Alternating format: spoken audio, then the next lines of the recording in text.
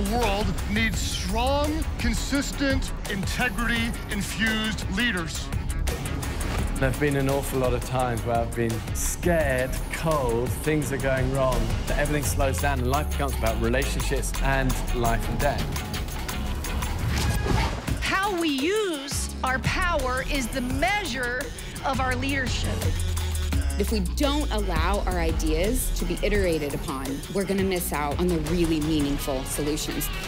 You and I, we're more than the worst thing that we've ever done, or the worst thing that's ever been done to us. Diversity adds tremendous value when we have different generations represented.